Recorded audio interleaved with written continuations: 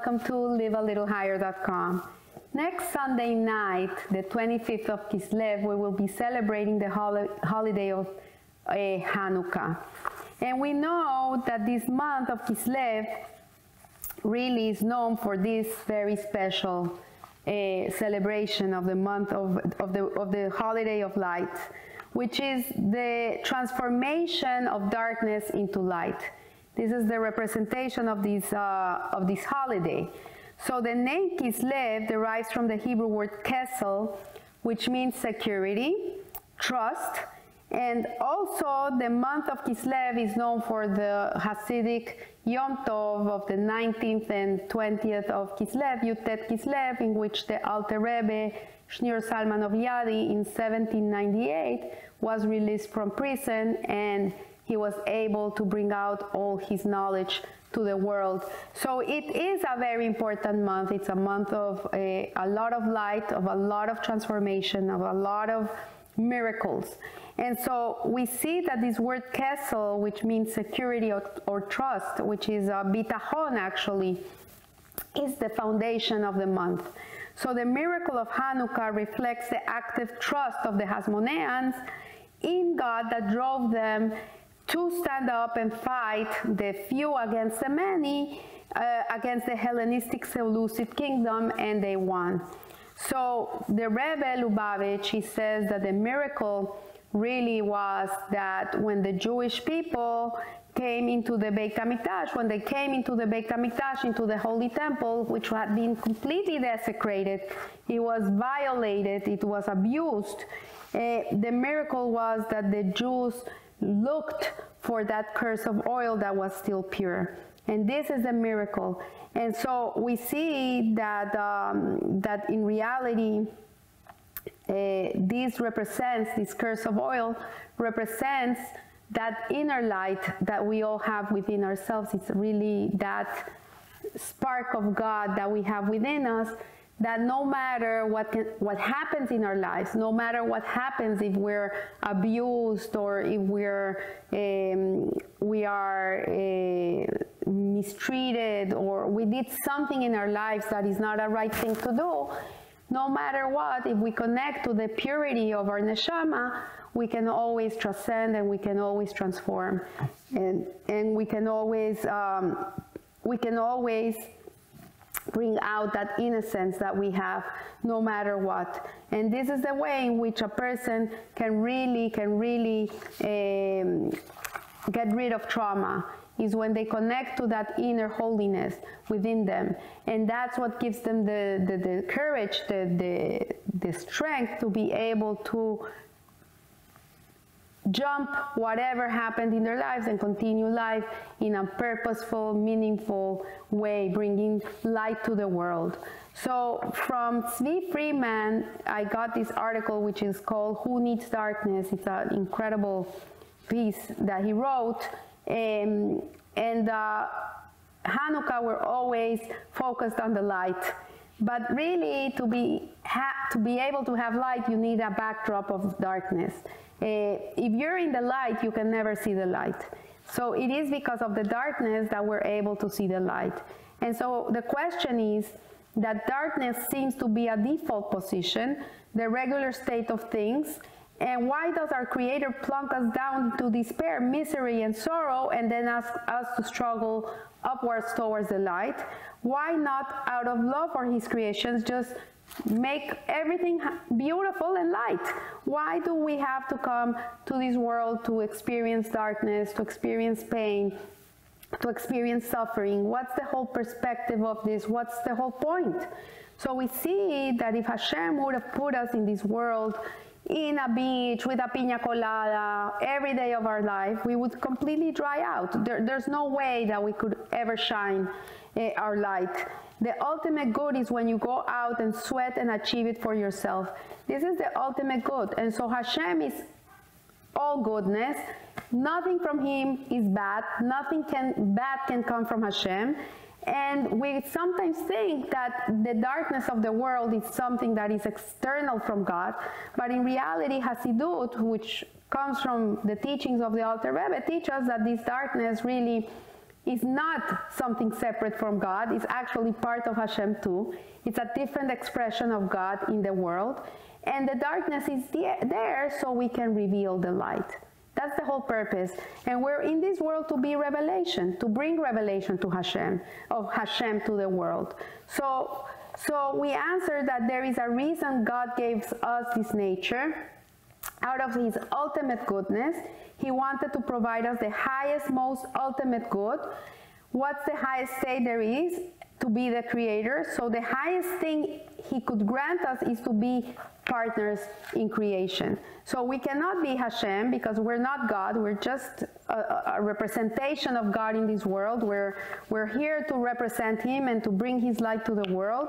We have a godly neshama, a godly spark of God within us. And the point is that Hashem gives us this whole life, this whole experience in order for us to be able to transform darkness into light so we can be co-creators with Hashem in this world. And this is the ultimate goodness that there exists, because there's nothing more well felt for a human being than to feel that he has achieved.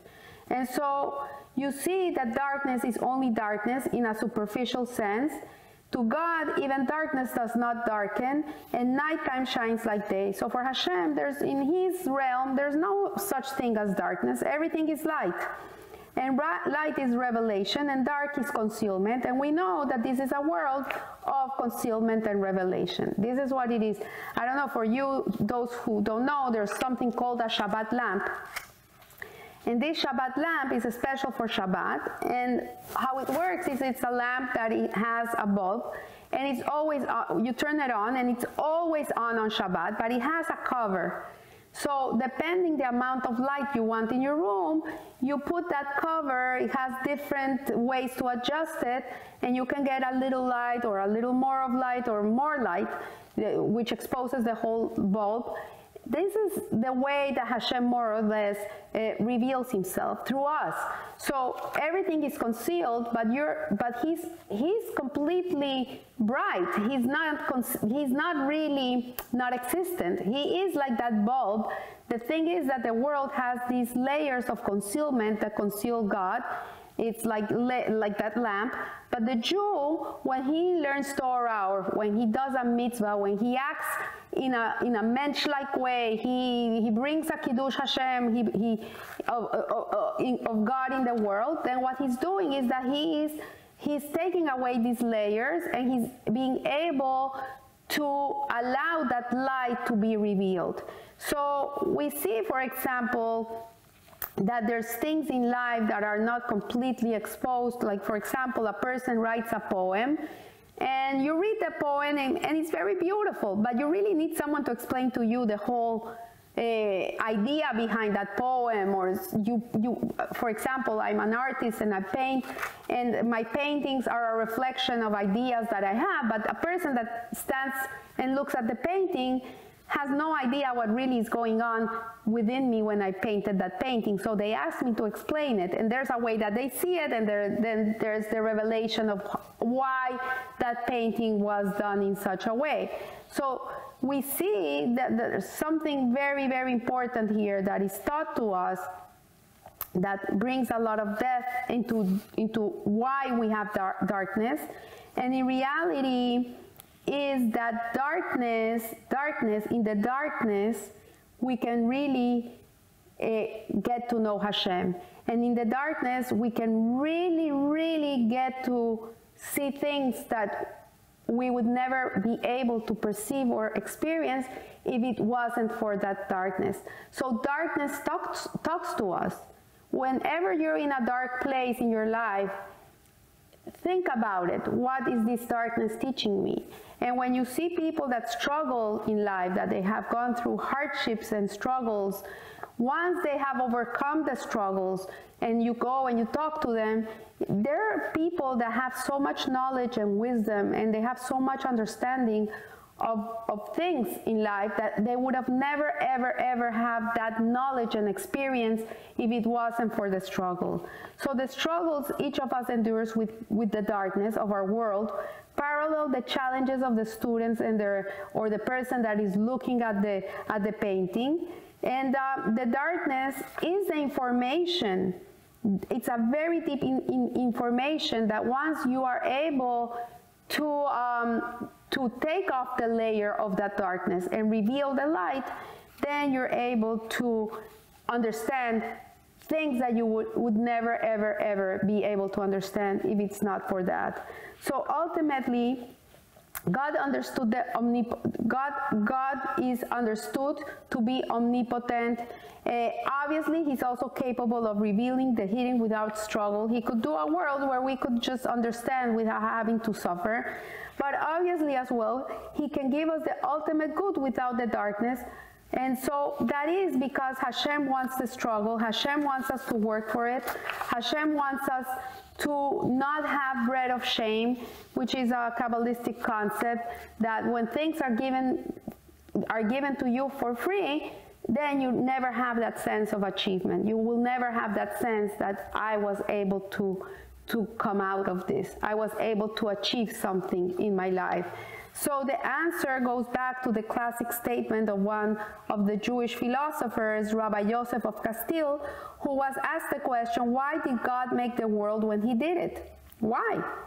And he answered in a way in which he said, at the beginning of all things, there is no reason. Hashem created, there is no reason.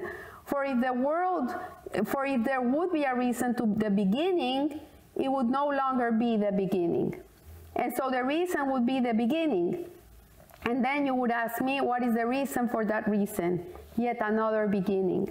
So yes, we know that Hashem desired a world, and because he desired, he created this world, this lower realm. But why did he desire? How are we going to go to that question? Why did he desire? And if you find the answer to that question, then you have another question. So there's always another beginning. And in honor of the Alter Rebbe, Rabbi Shneur Salman of Liadi, he said it in different words. He cited the Midrash that God created a world because he desired a dwelling in a mundane world. Why? Because he so desired.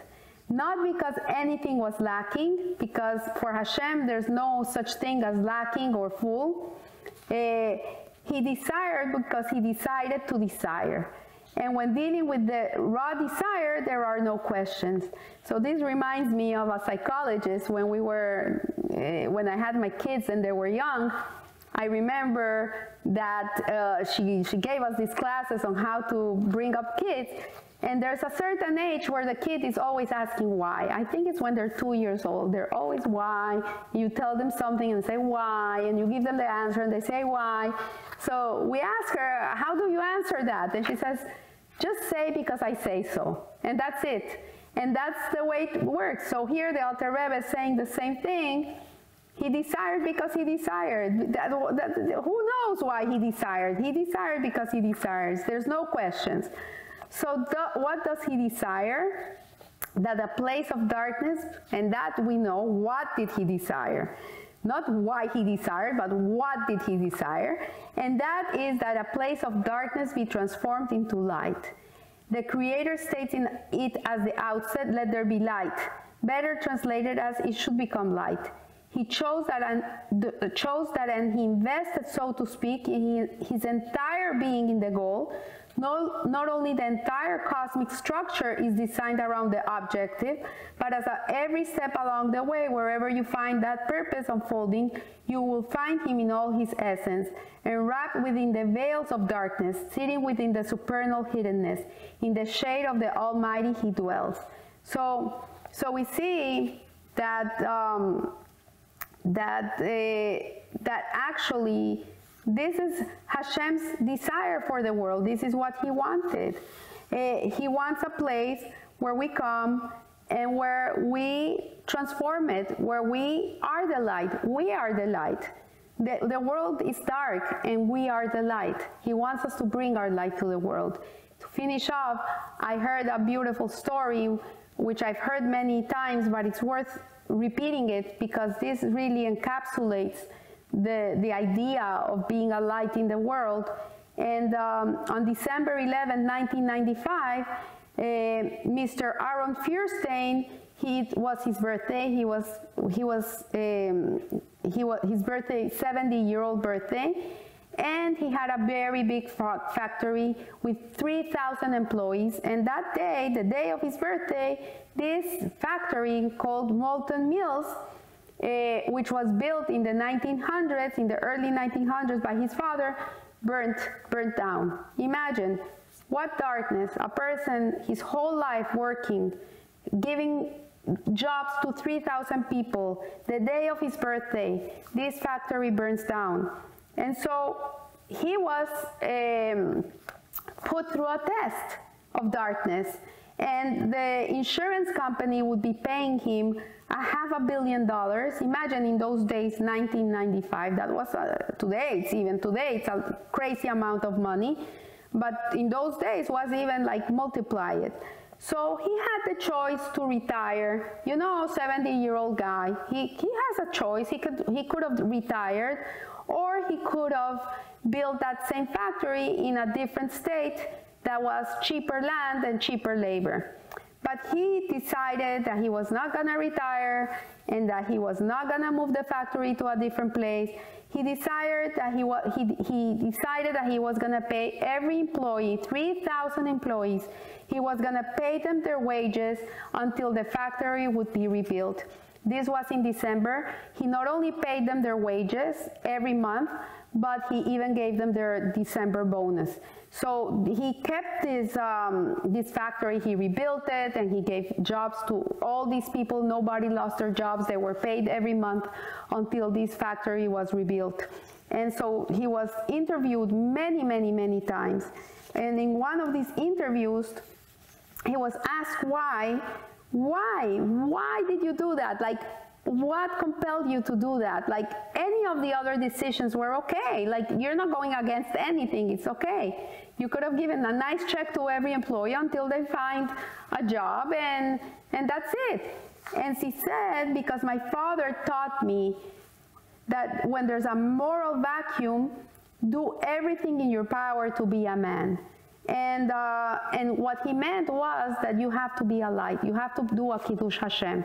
You have to do something that brings honor to God, and that you're gonna reveal God in this world. So it says that when Mashiach comes, we will see how all this darkness was really, that we thought it was so tragic and it was so horrible, but in reality, we're gonna see how it was really fundamentally good. And that all the twists we experiencing, we will be able to see how straight life is. Really, life is straight. And that our life really is an opportunity to do a Kiddush Hashem, to bring light to the world. Every time you're put into a dilemma, a moral dilemma of doing right or wrong, whenever you do what's the right thing, even if you're gonna lose from it, even if it's not the thing that is in fashion, in reality, what you're doing is you're revealing God. And this month of Kislev and the holiday of Hanukkah reminds us that we're the light, that the world shines because of us, and that when humanity at large is not doing kind things, and it's not taking care of each other, and it's not doing things that really go against their nature and against their comfort zones, then the world would really be very dark. And that the light that we have really comes from each one of us. So I want to wish you a happy Hanukkah. It should be a beautiful, beautiful holiday for you and your family. And that the lights of Hanukkah, that when you look at them, really you bring them into you, because it says that in the lights of Hanukkah, the light of Mashiach is contained. These candles that burn for an hour, half an hour, it's a halacha that we should sit for half an hour and look at the lights and not do anything else. Because when you're looking at these lights, which is the light of Mashiach, which is contained in these lights, internally you're going to understand that your job in this world is to be a light, and these lights give you that strength. So I wish you a blessed week, and remember, live a little higher. Thank you.